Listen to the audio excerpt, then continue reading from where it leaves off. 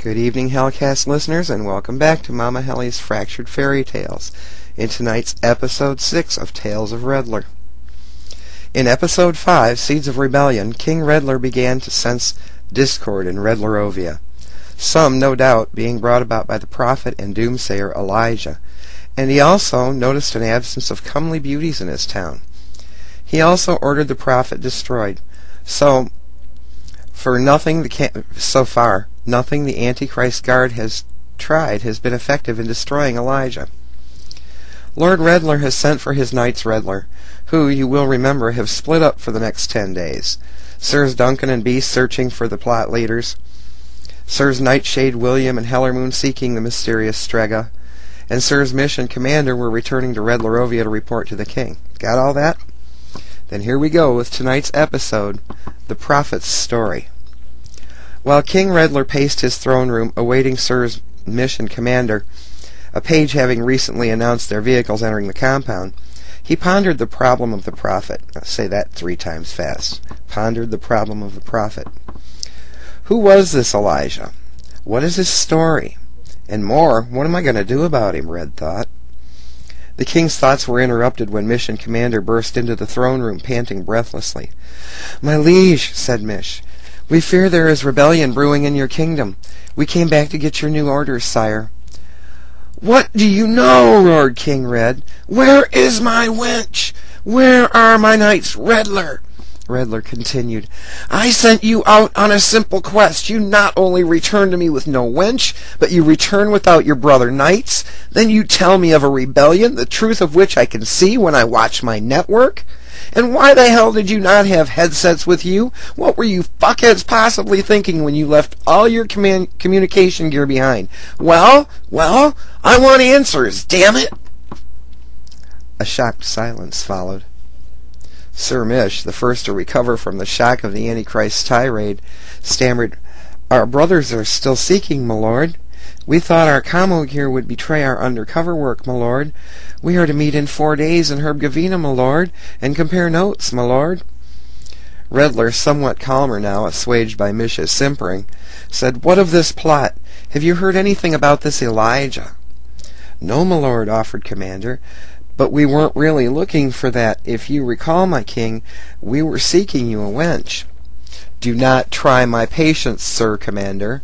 I have an ugly temper. You wouldn't want to make me angry," Redler said. "All right, Mish. I want you and Commander here to find out all you can of this Elijah, and then invite him to tea in the study tomorrow afternoon. I want everything you can find on him by then. We must find his price for silence. Find out if he's part of this rebellion," Red told them. "Then you may depart to meet your brothers in Herbgavina, and you all report back here to deal with this prophet thing once and for all. You are dismissed."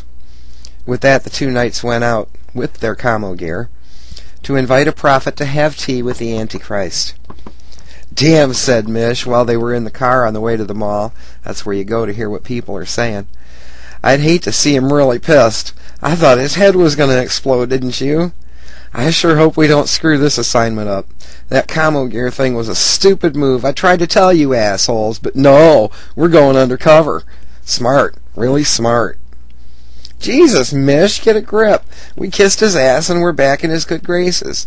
Let's go in and check out the food court. They say that Elijah dude comes in there to blow his mouth off from time to time," said the commander.